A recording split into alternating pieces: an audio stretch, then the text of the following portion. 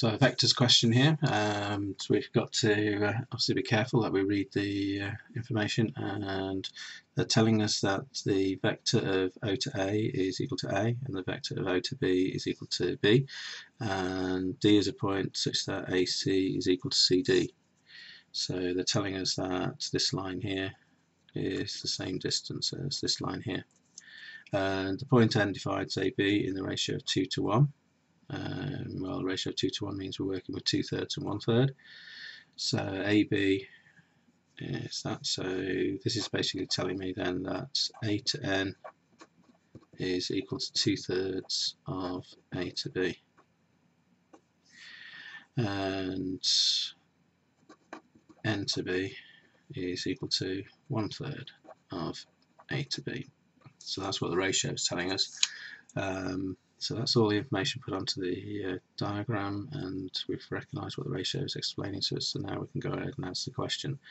So vectors to me is always thinking of a journey from one position to another, and it doesn't matter which journey you take, then the vector, the resultant vector, will always be the same.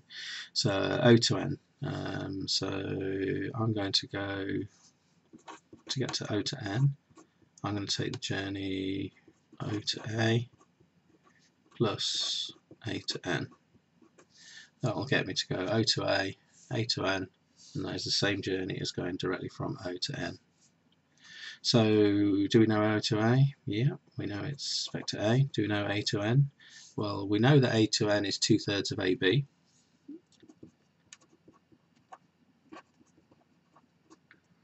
So what we need to work out then is what the vector AB is. So A to B is the vector A to O plus the vector O to B. Well, A to O is going in the negative direction to A, so this is going to be negative A, and then O to B is B. So writing that a little bit neater, positive bit first is B2 minus A. So this is going to be 2/3 of B minus A.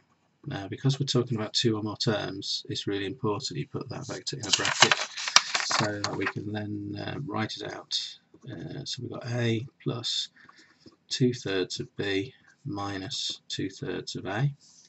So A take away 2/3 of A is 1/3 of A and 2/3 of B.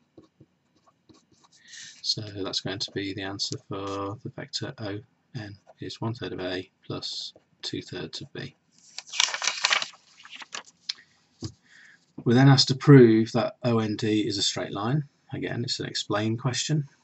So OND, okay, so OND, we're trying to prove that they are in a straight line.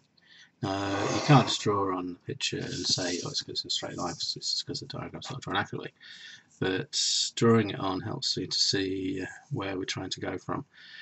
So OND, so ON and ND. So what I need to prove is that the vector OD is a multiple of the vector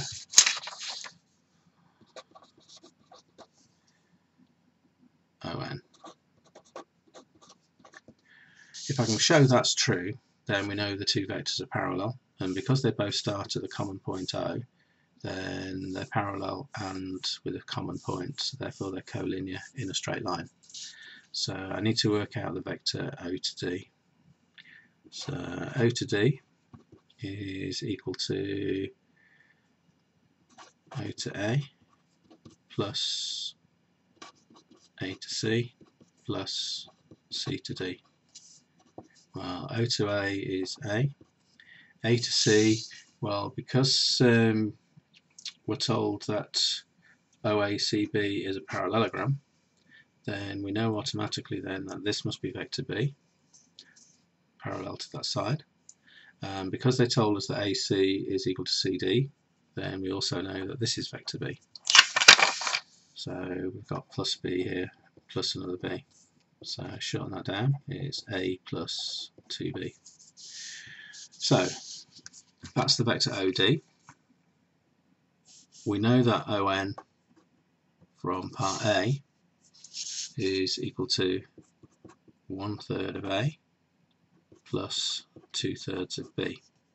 Now that's equivalent to, if we take out a common factor, that's equivalent to 1/3 brackets of A plus 2B.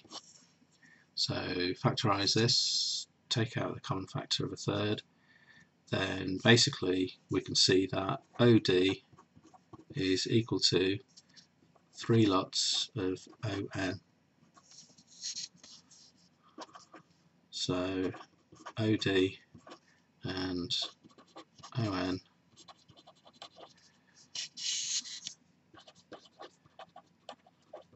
have a common factor of A plus 2B.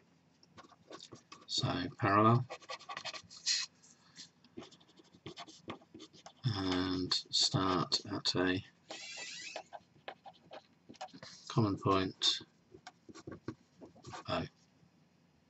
Therefore, collinear must be in a straight line. So that's the way that we prove that 3-pointer in a straight line, is by proving that the vectors that connect those points are multiples of each other, hence parallel, and because they start at a common point, then they must also be on a straight line.